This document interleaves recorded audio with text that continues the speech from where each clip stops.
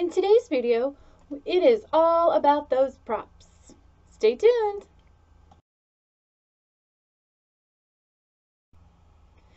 So when you start VIPKid, you're probably thinking, I have to have all these props? Do I have to have a prop for everything? No, you don't. You can use what is called TPR. So if you're talking about swimming, for example, then you can just swim. So not everything has to have a physical prop. Your body is probably your most important prop. Your facial expressions like, I am happy, I am sad. Or like swimming, jumping, you can just jump. There are different things that you can have that can help you. I have big alphabet cards. So when we talk about big F, little f, or small f, or for the older kids, capital F, lowercase f. And I just printed these off. I can't remember if I found these or if I made these. I don't remember. You can go get a small whiteboard. I happen to have this from when I taught. I got this like 15 years ago with the highlights a long time ago when I was teaching kindergarten. It is magnetic. It had the magnetic poetry in there. I just used the back of it. But really any small magnetic board will work. I also have this magnetic board that I wanted to show you. I've been using this more for storage because for the space that I teach in, the camera distance, this is really too big for me to use properly in the camera. So I need to get a smaller one. So I'm using it to store all of my alphabet letters. Now let me tell you, I don't have them next to me. I bought like fridge magnets to help like when we're studying the AM family. Except, yes, I got a couple of the vowels, but like, you know, if I wanted to say pop, I need 2 letter P's. So I just decided to make my own, and I did, and I printed them off, and I made the vowels a different color because I wanted to showcase those. So today I had a lesson where we studied AM. And so what I do is I prep ahead of time and I put all of my letters on this board. So if they, I put them right up here. And the lesson materials will tell you what you are working on, what letters they are working on. But sometimes I throw up letters that aren't on the screen to see if they can apply what they have learned. And I don't hold it back here because my lights tend to shine on it. Usually I bring it a little closer to the camera. And am, yes, ram. And then once we've done a couple of them, then all I have to do is, and then they usually get it. I'll hold it closer or further away. So this is probably one of my most used props. Is this? It's about 8.5 by 11 sheet, and the letters that I made I've been using like crazy since I made them. My next most used prop is my whiteboard. Now I found these little paddle whiteboards at the Dollar Tree in my town. I'm not sure if you can get them other places. I do know that they're on the Dollar Tree website, so if it ships to your area, pick you up some. I have about 4 of them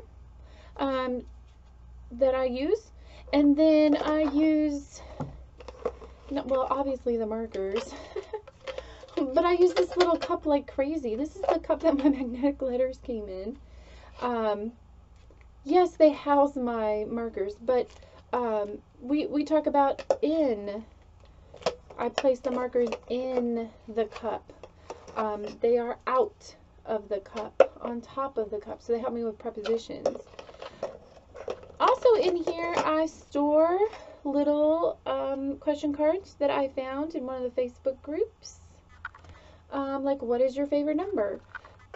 Because, you know, sometimes you get stuck in a rut asking them, what's your favorite color? How old are you?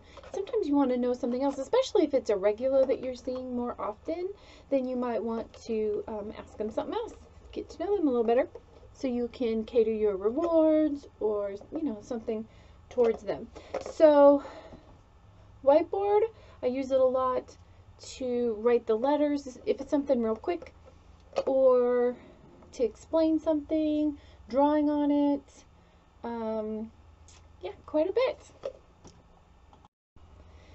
Now, the other props are going to kind of depend on what level that you teach the most. Or if you're brand new, you may only be teaching level 1, for example, so you may not need, like I have a shark and a dolphin because of the upper levels that talk about mammals and fish and reptiles. But in my lower levels, I use furniture a lot, particularly bed and bananas. We eat a lot of bananas in my house, so I usually have a real banana that I show them. But I have this just in case I don't have one. And then I am working on getting some fake fruit, but for now I have apple. You are going to use apple in just about any of the levels. I haven't taught all of them, so I could be wrong on every single one, but pretty close. Because sometimes the slides will have several of the apples, and then you'll be teaching like those apples, except these are markers, but those and this and that. A lot of fruit. Mango is another one, but I don't have a mango, so get you a mango. I use cat a lot. I don't have a stuffed cat. Oddly enough, I've got 3 kids and no stuffed cat, but dog is my go-to here. Dog is used quite a bit. Then bus. I use bus a lot for the letter B, for the color yellow. These are my go-to props. The only other thing that I use on a pretty regular basis is Minicam. In Minicam, I use the custom area to show my Google Slides, which you have seen in another video. I forgot another prop that I use pretty regularly is ball. Now, I have a soccer ball, and my boys have a basketball, but it is never in this room. So I usually just use this ball, for soccer, for playing, when we teach playing. And so get yourself a ball. This one is inflatable, as you can see. And I have also used it to teach sphere in the upper levels.